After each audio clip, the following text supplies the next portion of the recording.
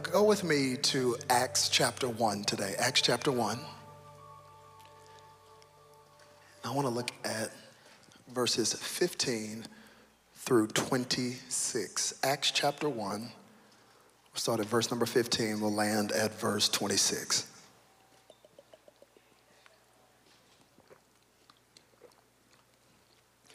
By the way, my name is Robert Madu. My wife and I have the privilege of pastoring this awesome church. She's right here on the front row. Usually we say what's up, but just in case you didn't know, I heard there's also some people from People's Church. Where y'all at? They say y'all took up like 2 rows. Come on, Oklahoma in the house. Glad to have y'all here. Acts chapter 1, start at verse number 15. When you're ready to read it, say yeah. If you're not ready and you need some time and your feet hurt, say, hold on. I heard that. But you wore those shoes, so. Acts chapter 1, starting at verse 15, and it says, in those days, Peter stood up among the believers, a group numbering about 120, and said, brothers and sisters, the scripture had to be fulfilled in which the Holy Spirit spoke long ago through David concerning Judas. You have to say the original hater's name like that. Who served as a guide for those who arrested Jesus. He was one of our number and shared in our ministry. And with the payment he received for his wickedness, Judas bought a field. And there he fell headlong. His body burst open and all his intestines spilled out. Peter, you ain't got to give us all those details. My goodness. And everyone in Jerusalem heard about this, so they called that field in their language Akeldama, that is, field of blood. For, said Peter, it is written in the book of Psalms, may his place be deserted. Let there be no one to dwell in it, and may another take his place of leadership. Ooh, in other words, the betrayal had already been prophesied. It had already been written that the betrayal was going to happen. And he said, may another take his place of leadership. Therefore, it is necessary to choose one of the men who have been with us the whole time the Lord Jesus was living among us, beginning from John's baptism to the time when Jesus was taken up from us. For one of these must become a witness with us of his resurrection. So they nominated 2 men, Joseph, called Barsabbas, also known as Justus, and Matthias. Then they prayed, Lord, you know everyone's heart. Show us which one of these 2 you have chosen to take over this apostolic ministry which Judas left to go where he belongs. Then they cast lots, and the lot fell to Matthias. So he was added to the 11 apostles. Can you say amen? Very interesting passage of scripture that I believe the Holy Spirit has orchestrated this moment for you to hear this message today. How many know you're not here by accident? You're here by God's divine providence. Watching on YouTube, on the replay, you're supposed to watch this. Click past the ad, keep watching. I want to talk to you today using this as a title, PR problems. PR problems. And hopefully by the end of this, we'll make it make sense. Look at your neighbor for the last time and just say, neighbor, you got to deal with PR problems. Let's pray. Father, thank you for your words. Speak to our hearts today. Let us leave different than the way that we came in. Let the word of God come alive today. In Jesus' name, everybody said. Come on, everybody said. You may be seated in the presence of the Lord. PR problems.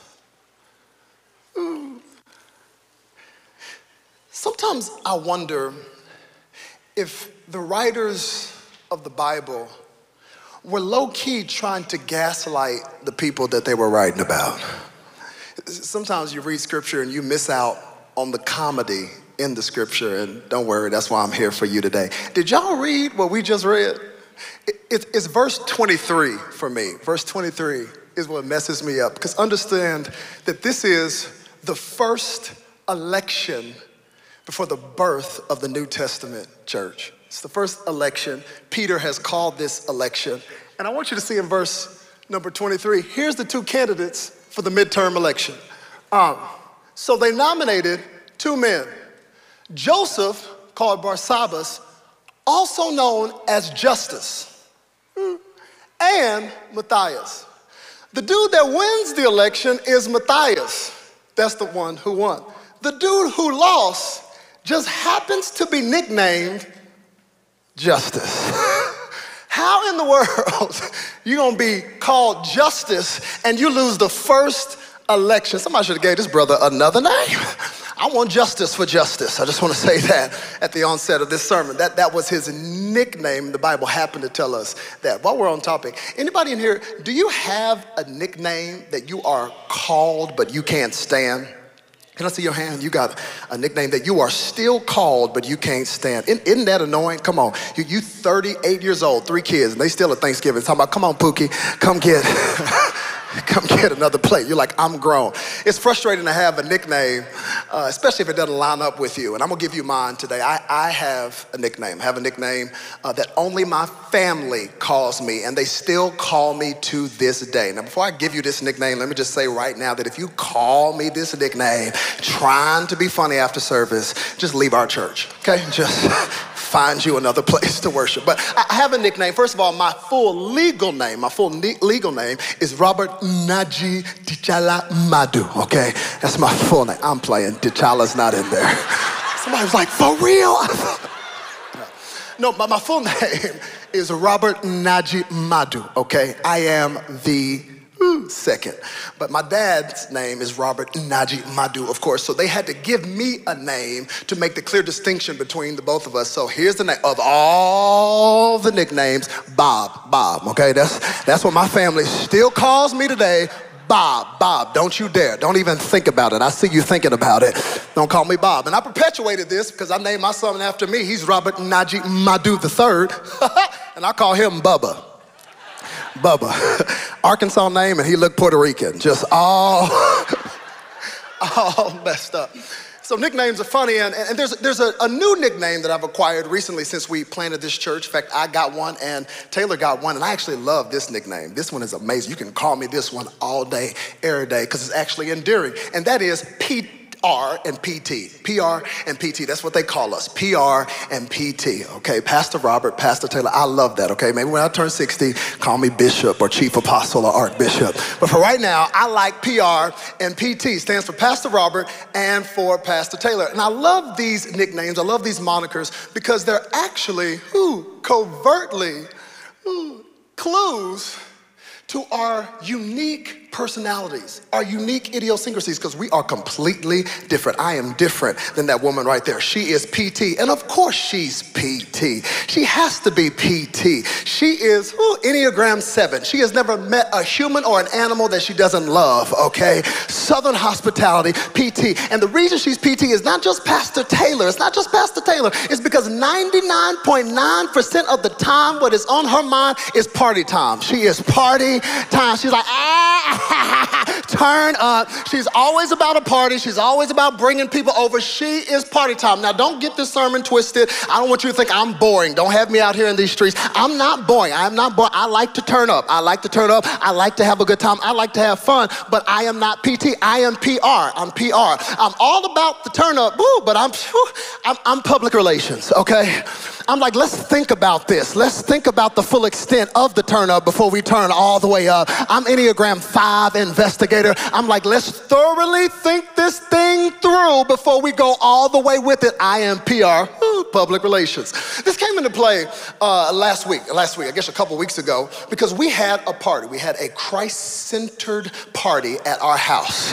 A Christ-centered party at our house that just happened to be on October 31st, okay? And we had food and we dressed up, and because she's PT, she's like, yeah, the more the merrier. I'm like, okay, we can have a party. And I know, and you know, that no day belongs to the devil. Every day is the Lord's day. I know that. that, okay? Every day is the Lord's Day. I also know that a lot of our holidays have pagan origins. So if you don't start tripping about that, you got to get rid of every single holiday and take your Christmas tree down. But that's another time for another day. But anyway, I said if we're going to have the party, PT, let's not post the party. Let's not post a picture of us in the costumes because I'm public relations, okay? Let's not post it because people on the internet are crazy. Oh, but she didn't listen because she's PT. It's not just Pastor Taylor, not just party time. PT is also post that, post that. So she posts a picture of our family. That's our family right there. Okay, that's the picture. That's the picture. I said, oh, don't post that. Don't post that. Why would you post that? And she posted that picture. And right after she posted that picture, I knew it was coming because I'm PR. The comments started hitting that picture. Can I read a couple of them? These are just a few. Here's the first one. It's a hard unfollow for me. Hard unfollow for me. Lost follower from that picture. Here's another one right here. This one says, pray for them and the many other believers. Lukewarm. Lukewarm. That was another one. There's another one right here. Put that one up. Ooh, yes, I love this. We wonder why Christians are going to hell. It's the blind leading the blind. It's about 68,000 more comments where that came from. I said, see, I told you. PR, I knew that was coming. Not only that, before the party, I don't know if you knew who she was from that picture. I was asking her, I said, who are you going to dress up as? Who are you going to dress up as? She said, I'm going to dress up as my hero. I said, babe, hold up. Do not dress up as me, okay? We will for real get canceled. If you dress up as me, don't do that. I know I'm your hero. She's like, no, you ain't my hero. I said, oh, okay, that hurts. I said, who is your hero? She said, Joyce Meyer. Joyce Meyer, Battlefield of the Mind. Joyce Meyer is my hero. That's why I'm dressed up. I said, absolutely not. Don't dress up. We don't know Joyce like that. We don't know Joyce at all. She doesn't know that you're giving her honor. What if she thinks you're making fun of her and she comes after her? She's been in the Christian game a long time. She might have goons. I don't know how she is in these streets. I said, don't do it. Don't do it. But she's PT. She's going to do what she wants. Post that. Can you show the picture of her dressed up? That's her. Dressed up like Joyce Meyer. I said, why? I said, this woman is gonna follow us and say something. Sure enough, social fam, sure enough, right after that picture, a few days later, all of a sudden, this pops up on the ground. Oh, you're cheering. I was scared to death. I said, here it goes. She's aware of the post. All of a sudden I look and I'm nervous, I'm sweating, but then she comments, and here's what Joyce comments. Get it at Taylor Madu? This is amazing. Comments on my page. This is amazing. You all are awesome. All I have to say is your kids look amazing too. I'm like, I know, we made them. I was so excited and I told her, I'm glad you dressed up as Joyce. See, I told you you should dress up as her.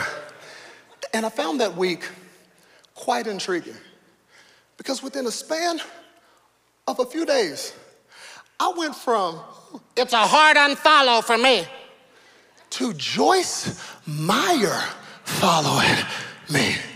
I went from the pain of social media rejection. Somebody unfollowed me because of that picture.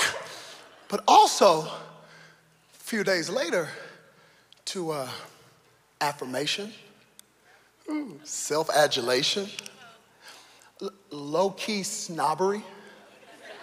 Low-key. Because Joyce got 4.2 million followers. She only followed 97, and one of the 97 is...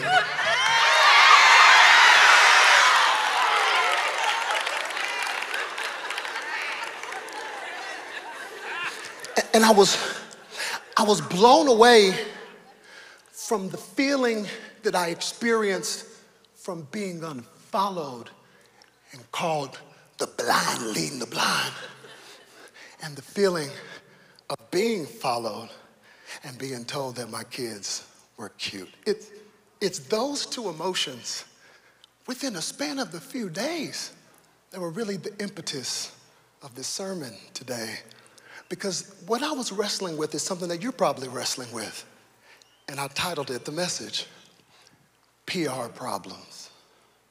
PR problems. I'm telling you right now, Your life is being heavily affected and influenced, whether you realize it or not, by a PR problem, by how you respond to a PR problem. Whether you realize it or not, your finances are being affected by a PR problem. Some of you don't even know your business is being influenced by your response and your reaction to a PR problem. Some of you don't even know that most of the relationships in your life right now are being heavily influenced by a PR problem. Your response to the PR problem. What is the PR problem? Oh, it's not public relations. When I say PR, I'm talking about praise and rejection. Praise and rejection. How you respond to the, it's a hard unfollow, and how you respond to the, you are amazing, and your kids are amazing too, will shape the trajectory of your life. How you respond to the praise of other people and the rejection of other people will influence your life more than you realize it or not. In fact, bring out my PR department, because you know it's a big room. I want to make sure you have a visual. Give them a hand as they come out real quick. Yeah. Y'all could do better than that. Come on, they got to carry these signs a long time. PR problem. Now, Pastor Robert, praise and rejection. And most of us are living within the tension of these two realities. How you respond to the praise of other people and how you respond to the rejection of other people. And what I find intriguing about these two different things is that they're on opposite ends of the continuum, yet they are inextricably and intimately connected. Oh yes, praise from people and rejection from other people. Oh, they are so connected. As a matter of fact, the reason this hurts so much is because I crave this so much. In fact, the reason many of us are dying because of this is because we live for this. And you gotta be careful when you go through life, because as you go through life, please believe you will get a lot of praise. You will get a lot of accolades. You will get a lot of support. And when you go through life, please believe me, you will face some rejection. You will face real rejection, sometimes from the people that you need praise from the most. And the challenge of these two extremities is to not let the praise go to my head and create pride in my life, and to not let the rejection go to my heart so I never reach out to have significant relationships again. And if all of us are honest in this place, we are all wrestling between the extremity of praise from people and rejection from other people. The trap of praise and the pain of rejection. Let's just play with praise for a minute. Come over here, praise. In fact, can I divide the room? Is that cool? I want to divide the room right down the middle, and I want this to be the praise side. I'll take those golf claps. This will be the rejection side. Oh, y'all looked at my notes. That's exactly what I wanted you to do. Praise is a peculiar poison, because the reality is all of us are neurobiologically hardwired for connection. Oh, we need connection. Not only do we need connection, we need validation and we need affirmation from other people. You can't tell me, I don't care what nobody thinks. Please, I don't care what nobody thinks about me. For real, I know you care what other people think about you just by the way you look right now. Come on, if you really didn't care, you would have just woke up out the bed today and walk straight to church the way you know you don't look like right now, how you look when you woke up. Come on, somebody, be real. Be real. You might not be Gucci down to the socks, but you did something. You combed your hair. You brushed your teeth. We all care to a degree. So away with this notion, I don't care what anybody thinks about me. That is not true. We were wired for affirmation. We were wired for validation. We need it. As a matter of fact, you don't even know you're great until somebody tells you you're great. Every person that you know, no matter what their craft is, somebody had to tell them they were great first. They didn't know. They just started singing. They're like, ooh, Beyonce, we didn't know you had that. They just started doing something. They just painted something. They didn't know. They were just painting. And all of a sudden somebody stood back and said, Picasso? I didn't know. So we need validation. We need the approval. The problem is, if I receive it and I become addicted to it, if I can't live without it, it's okay to receive it, but what happens when the thing you receive becomes the thing you can't live without? And you have to have it, and you die without it. Y'all are the praise section, right? Praise. Can you make some noise real quick? Praise. Praise. I think you got more than that. Come on, praise.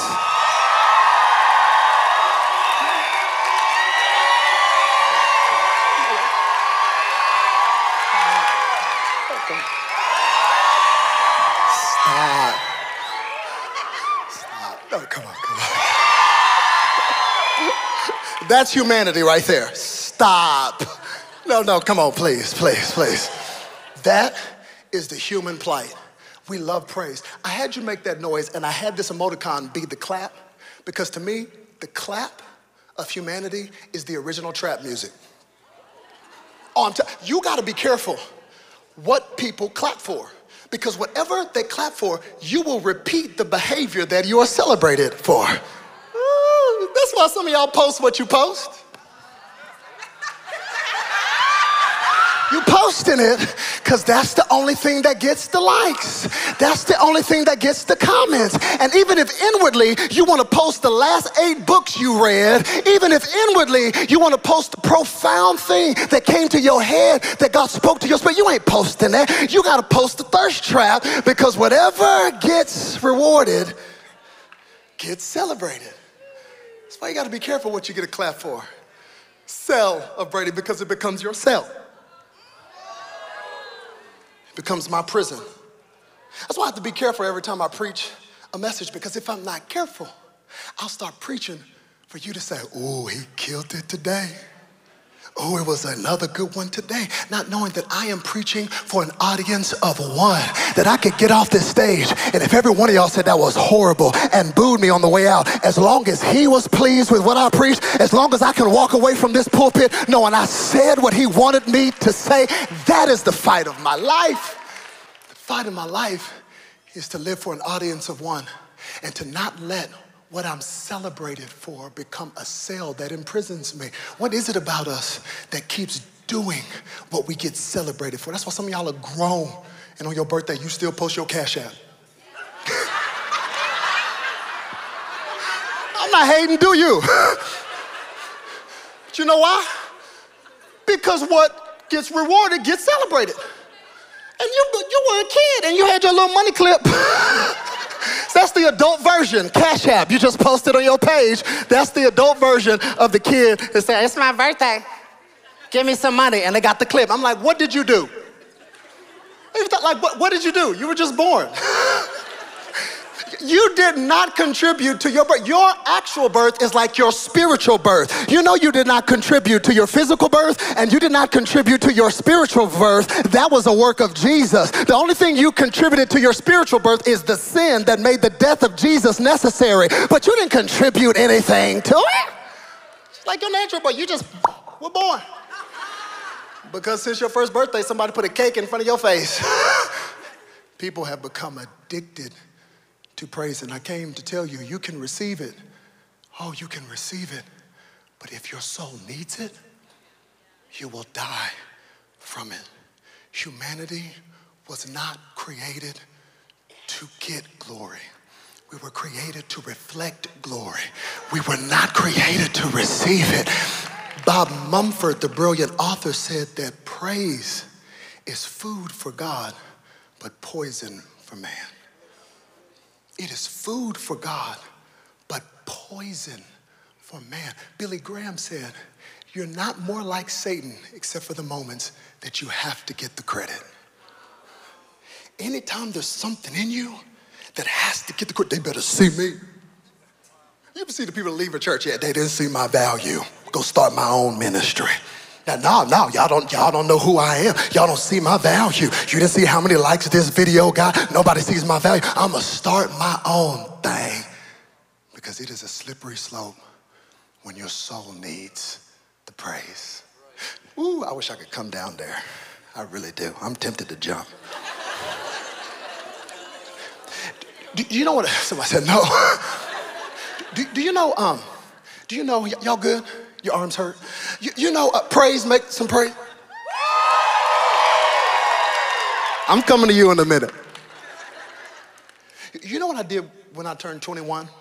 My dad's here, I'm gonna tell the story. You know what I did when I turned 21? I went to a liquor store when I turned 21. Went to a liquor store and I bought my first bottle of liquor when I was 21. I'll never forget it. Walked in, bought the liquor, came home, and poured all the alcohol out. Rinsed the bottle real good. Took the label off the bottle. Filled the bottle with apple juice. Put it in a brown paper bag. Actually, before the brown paper bag, I put a label, a new label, on the bottle. Walked into church with the bottle, and I preached a message. What y'all think I was gonna say? I'm a church kid. I'm saved. Been saved a long time. And I preached a message, and I brought the bottle out in front of the whole church. I wish this was still on YouTube. I said, church, I have a confession to make today. I said, I'm addicted to this bottle. I said, every single day, I find myself going to this bottle. I said, church, I am embarrassed to admit to you that the times I've gone to this bottle the most has been after I finished ministry and finished preaching. The whole church was like. And I said, I know y'all know what I'm talking about today because it starts with an A and it ends with the L. And I pulled it out of the bag and it didn't say Jack Daniels, anything on the front. It said approval. I said, I want to talk to you about my approval addiction. And I started drinking the apple juice in the service. And I didn't clean it out as much as I should, so God forgive me for that. I said, ooh, I feel good. No, I'm playing. I'm kidding. Come back. I drank the whole bottle. And I said, the challenge with approval is where do you go when the bottle's empty? Being addicted to approval is worse than being addicted to alcohol. Some people are addicted to the alcohol because of the addiction to the approval of other people, just trying to get you to validate me and trying to get you to celebrate me and trying to get you to see me. I'm telling you, praise is a poison. Many of us have become addicted to, and all throughout, even the book of Acts, you will see the detriment of praise to people. You remember Ananias and Sapphira? They lied to the Holy Spirit. They lied about a field that they owned and they sold. They lied about the prophet. Why would you lie about what you sold it for? Because remember what happened? God started moving in the early church and people started getting generous as God started moving and they started selling things and everybody started bringing what they sold and nobody had a need at all. And Ananias and Sapphira saw the praise and the affirmation that people started getting because they were being generous. And so they said, I want some of that praise. I want people to look at me and see me generous. And because that praise got into their heart, they lied to the Holy Spirit and dropped dead in the presence of the Lord. Because that's what happens when you become addicted to praise. It's only a matter of time before the weight of the praise crushes you, because you were not created to receive glory. You were created to reflect glory. I came to tell somebody today, anytime somebody gives you praise, don't receive it. And when you do receive it, just reflect it back to the God that made you, the God that woke you up, the God that kept your heart beating, the God who is worthy of it. And yet even Jesus was strategic when he moved in the earth and didn't even receive the praise of people. The Bible says things like he knew what was in humanity. He knew what was in them, so he did not give himself to them. You know how many times they try to make him king and he skirted out of the city and said, not yet, because of praise. And then, I got rejection. Rejection. Come on, y'all got more rejection than that. Come on, tell me everything you really wanted to say about me. He said tomato. Tomato. I started over there with the praise because I wanted to have the memory of the praise before I experienced the pain of rejection. This is the one that hurts so bad. Rejection. Make some noise, rejection. See, it's not even just the boo, it's who does the boo. Have you noticed? See, it's who rejects you that hurts the most. It's who you want. The pain is the person that you wanted the most approval from, the person who you know. I mean, come on, you don't mind being rejected by a dude you wasn't looking at? If you wasn't trying to holler, please reject me, stalker, get away. It's the one that you saw and you're like, oh, I'm telling you, our kids, we would make beautiful kids together and I could just see it. Oh, we would be, when he rejects you, that is who gives you the boo. That's what hurt. The pain of rejection is so real. My daughter and I, she's 8, and we have something we started, we call our heart to hearts. So before she goes to bed, we have daddy-daughter heart to heart. And what we ask is, what's something today that made your heart happy? And what's something today that made your heart sad? And we do that. I share mine, she shares hers. And do you know the thing that always makes her heart sad? It's a different girl, different week. Daddy made my heart sad. Is Susie said she doesn't want to be my friend anymore. Next week, different girl. Daddy, what made my heart sad is Haley said she didn't want to be my friend today. So we were different girl every time. And you know what I'm saying? Forget Haley.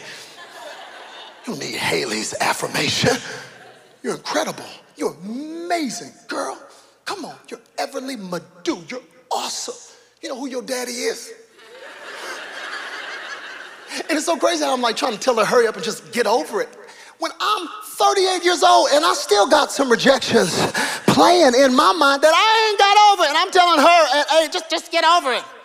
Because rejection has a way of sticking to you. It's funny how people respond, because that's what it is. It's your response to rejection. It's the response. Because the rejection is inevitable. It's how you respond to rejection. A lot of people, you respond by retaliation. I'll show you who I am. I'll show you I'm somebody. In fact, some of the greatest atrocities we see in the world, in school sometimes, always happen from somebody retaliating to the rejection that they felt. Sometimes we retaliate. Sometimes we retreat. We retreat. And that's the saddest one of all, because you allow the rejection of somebody in your past to stop you from missing out on the love that is right there in your present. Do you know how many people won't step into another church because it's easier to sit with your arms folded and say, I can't stand the church and church hurt, and they won't come to another church, not realizing that God will heal your church hurt with the church. God will use the church to heal your church hurt, and there are no perfect churches. I'm not advocating you be in spiritual abuse, but if every single church you go to, you find something wrong, I'm telling you, it might not be them, it might be you. Or it might just be you haven't understood the reality that humans are broken and everybody in some way, shape, or form is going to reject you. Somebody inadvertently is going to reject you, especially if your feelings are brittle and you sensitive. Somebody's going. This is the problem with the praise of man and the rejection of man, is that they're so fickle. One moment they'll scream Hosanna and the next moment they'll say crucify you. So you ought to stop looking at humanity to get the praise or get the rejection. Pain of rejection. The Bible is replete with people who were rejected. I could talk about anybody. I could talk about Joseph and how he was rejected by his own brothers. I could talk about David, who was rejected first by his own father. Yes, Samuel came and poured the oil on David, but I wonder if the oil got caught in his tears, because he was trying to figure out, how come you didn't call me the first time when Samuel said, bring all your sons? How come I didn't get invited to the party? The pain of rejection. I could give you all kinds of people, but what about who? Jesus. Do you understand that our Savior was defined by rejection?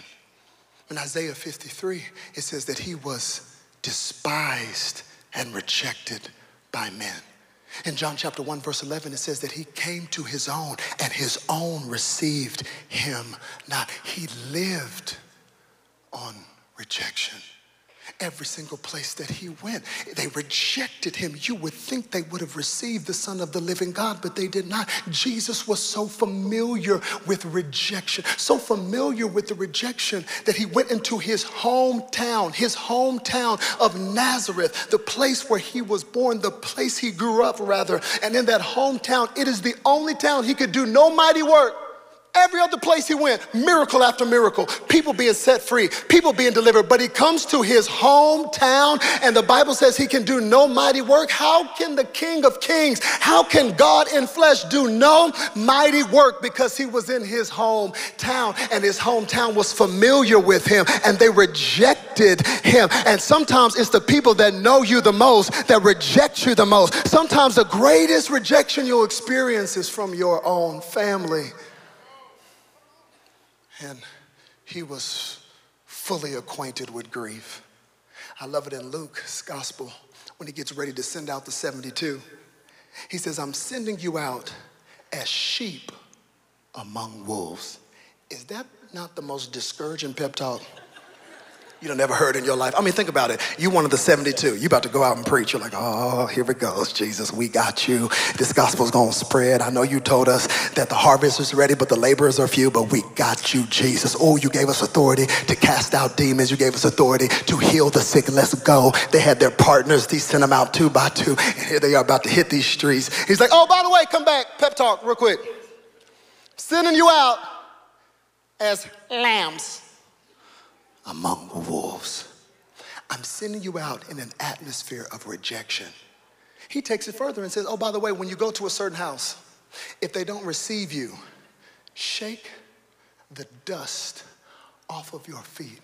In other words, expect to not be received when you go places. Expect to be rejected. But then he gives them the command and says, make sure you shake the dust off of your feet whenever you are rejected, because he knows that rejection has the tendency to stick to you. The rejection will stay to you. So he says, as a sign of saying, I'm not going to let this rejection stop me, he said, shake the dust off your feet, because they did not see the value of who you were and the value of what you carried. So as a sign to that house and that city, shake the dust off your feet and let that rejection actually become a redirection and reroute you into the place that you're called to next. In other words, keep it moving. I don't know who this message is before, but maybe you've been stuck and rejection has you hurt. But God's word for you today is shake it off and keep on moving. Just because they rejected you doesn't mean that your purpose is over. Just because they closed the door doesn't mean that God is done. I wish I had somebody in here that knew that my purpose does not stop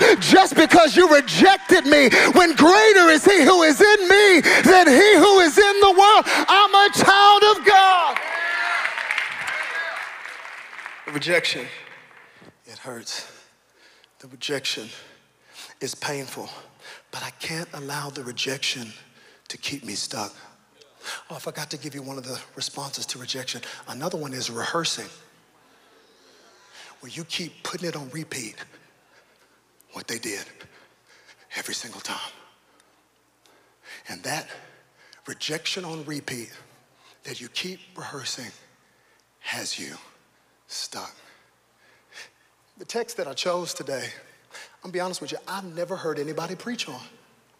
I've never heard anybody preach on the fact that after Jesus ascended to the heavens, and they were in the upper room before the Holy Spirit came down. You know, I'm Pentecostal. Everybody goes to the fire and the tongues.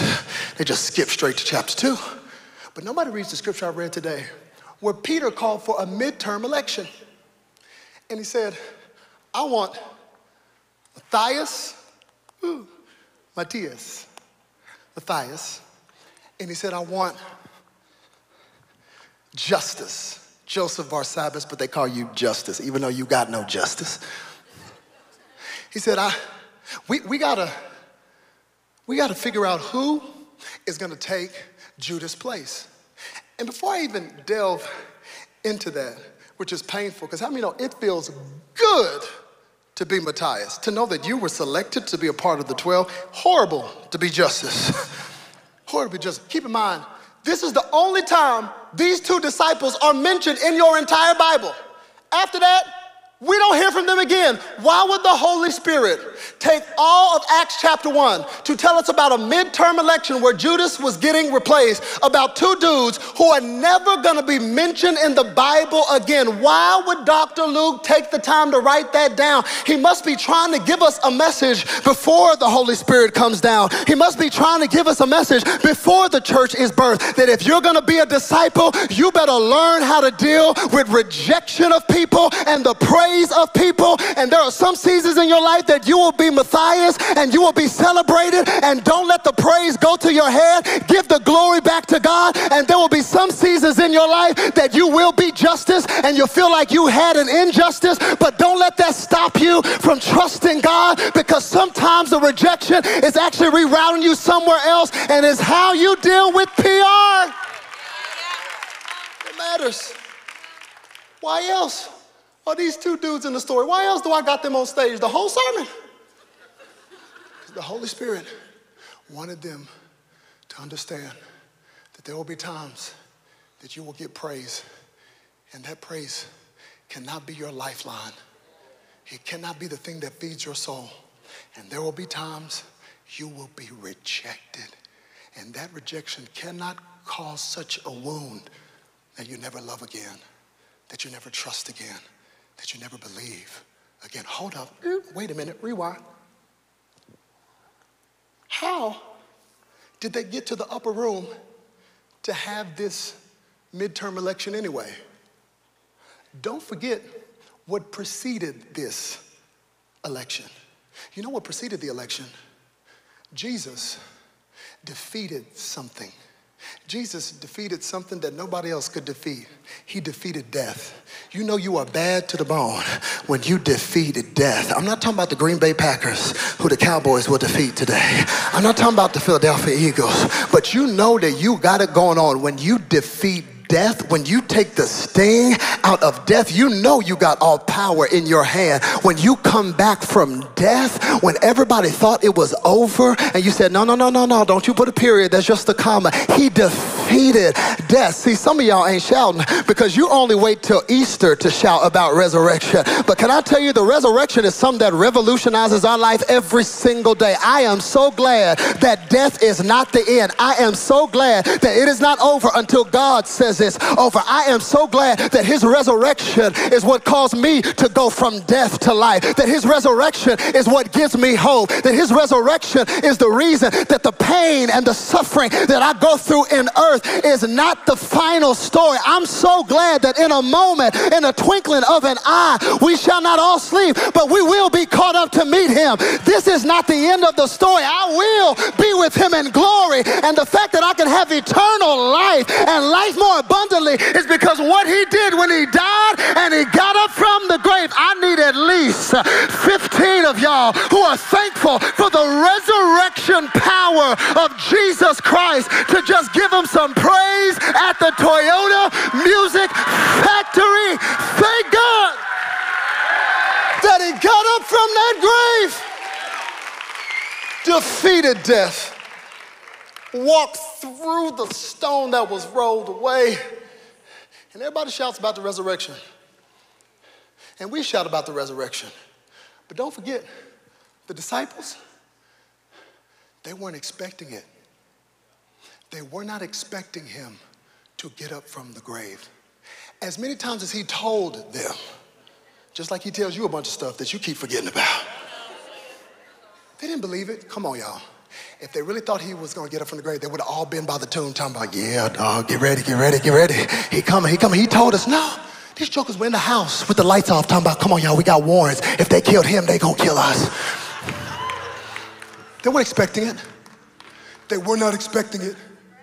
They thought he was going to take over an earthly kingdom. They didn't get it. But when he came back, I'm thankful for a Savior who will come through walls to prove to you that what he spoke will come to pass. all the walls that you had up, he'll come through. You have to understand that when he died that day for the disciples, it was hope lost. But when he came back, it was hope restored. And they thought that since he's alive, surely he's going to stay on earth and get all the... I know, you're tired, but I'll take it. But he didn't. Remember, nobody preaches about this either. And only Luke records it. As he was talking to them, after he gave them a commandment to go up to the room where they had the election, he ascends. No warning. They even ask, hey, glad you're back. Are you at this time going to restore the kingdom of Israel? He says, that's none of your business. But you will receive power when the Holy Spirit comes upon. And he, I mean, come on, y'all. I don't know how you read the Bible. Imagine just talking to somebody. Yeah, man, I'm probably going to go to Chipotle after service, man. You know, I like, and then he has, no warning. And they're staying there, stuck, going, how can he leave? See, the ascension felt like rejection. Because I already lost you once. Now I'm losing you again? Oh, come on, you know in that moment, they didn't realize the power of what was going to happen. That his earthly body was limited to one time and to one place. But now, since he has ascended, the Holy Spirit can come down. And now this Jesus that was limited to one place, who was just among you, is now going to be in you. Oh, we shout about it today. But if you were a disciple, the ascension felt like rejection. When it wasn't rejection, it was just a transition. It was a transition from him doing the miracles for them to him doing the miracles through them. It was a transition for him always showing up for them to him showing power through. It was a transition. Who am I preaching to today? Some of you are dealing with the pain of the rejection, and the rejection is not a rejection. It's just a transition. God is transitioning you into something better. They didn't understand the dunamis power that was about to come into that upper room. But I came to tell you, you don't understand the thing that God is about to take you to. They didn't understand that he was about to literally ghost them. He ghosted them. He just left. But I'm thankful that he ghosted them, because we need the power of the Holy Ghost. I needed it. And he had to send 2 angels to say, what y'all doing? Look it up. This same Jesus you see today will return to you. Because if you're not careful, rejection will have you going.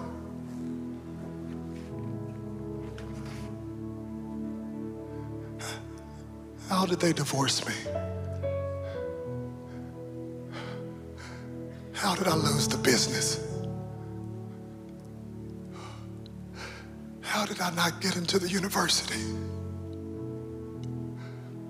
Why did they reject my application? It'll have you stuck, looking up. I know they had to be looking for a long time, because he had to send 2 angels to say, what are y'all doing? Keep it moving. When you go through rejection, you've got to keep it moving. Otherwise, you'll be standing there looking up, waiting for something to happen that's not going to happen, and missing out on the power of what's waiting for you in another room. I want to speak to the person that's stuck, looking up, and I got a deep word for you. Keep it moving. I know it hurt. You got to walk away. I'll give you the illustration he gave me. This illustration worth you coming to church. Sometimes you can be stuck in one spot instead of moving. My son, Robert Madu III, one of the things I don't like doing is taking him to the bathroom in public, because public bathrooms scare me, and they're nasty. And so if I have to, I'm like, can you hold it? No. I'm like, oh. I take him in, and of course I have this rule: don't touch anything. And every kid, stop. And we'll go. I'm like, don't touch anything. I'm making 4 shields out of toilet paper and stuff. It's so funny. We'll be in there. This happened multiple times. He'll finish handling his business, and then he'll be, don't touch. And he's looking for a flush valve that ain't there. And I'm always having to tell him, son, leave it. All you got to do in this bathroom is walk away and wash your hands. Y'all missed it. Some of y'all have been stuck at a stinky place in life, and you're standing there. Some of you got the nerve to be reaching out to things that actually hurt you, that they're trying to destroy you, and you keep reaching. And God just told me to tell you, at the Toyota Music Factory, if you're standing there and you're still reaching, the stink gonna be there too. Sometimes the rejection is a sign. I just gotta walk away and let God handle it and wash my hands and believe that the rejection is rerouted me.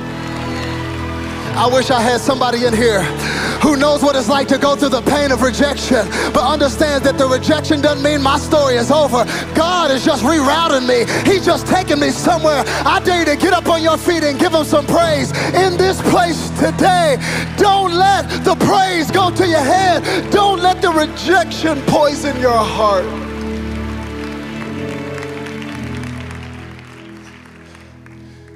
Maybe the reason the Holy Spirit let Justice and Matthias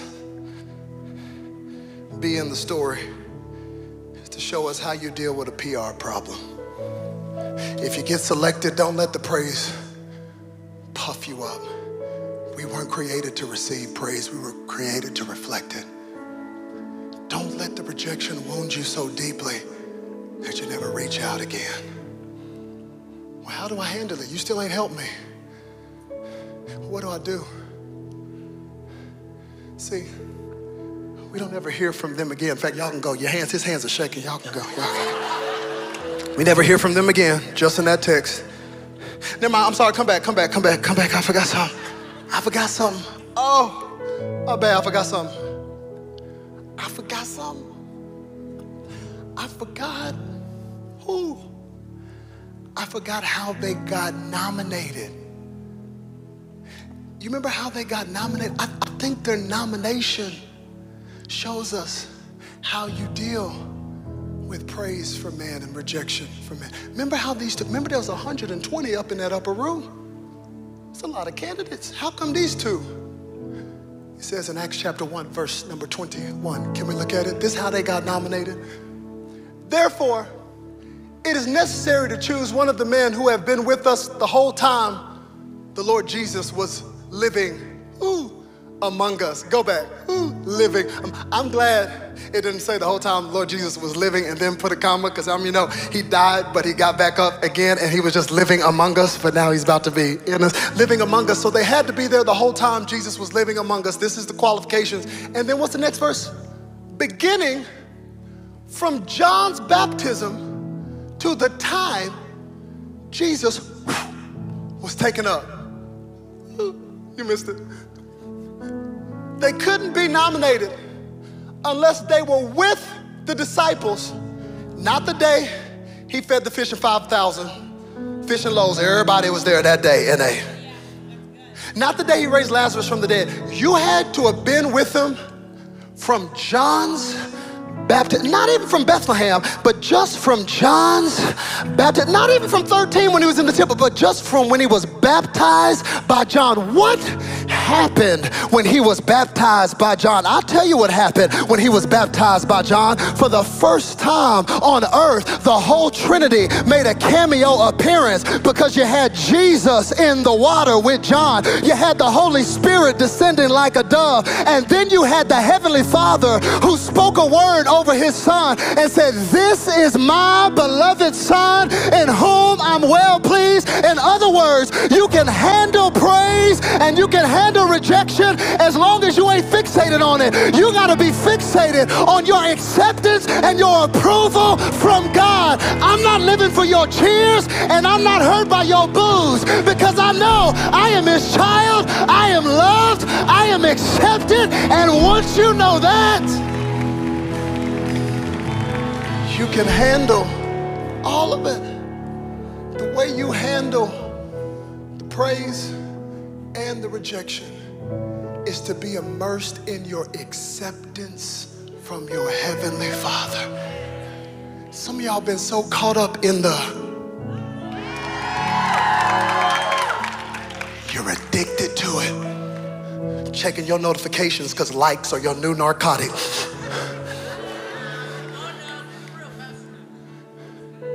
And some of y'all are so hurt by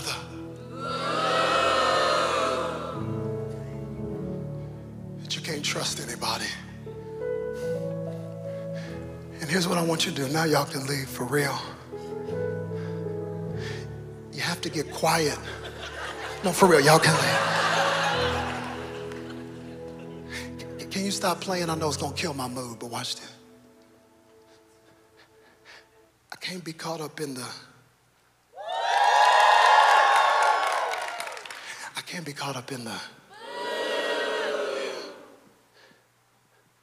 way I can handle the pain of rejection and put the praise in perspective and reflect it back to him.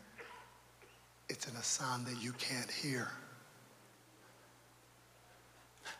I wish God would give you an audible voice just like he gave Jesus, but you might not get it. But you have to quiet yourself. See, there's another sign in here you can't hear. It's been here the whole time. See, back there in the back, I had them put a sign to remind me that I am loved and I am accepted by my heavenly Father. Ooh, that sign was there the whole time I was preaching. And you didn't even know it. Because as you go through life and you get the and the book, there's got to be a center that you come back to that reminds your soul, I am loved and accepted by my heavenly Father. My daddy might have walked away on earth, but I am loved and accepted by my heavenly Father. I hadn't had a date and they keep rejecting me, but I am loved and accepted by my heavenly Father.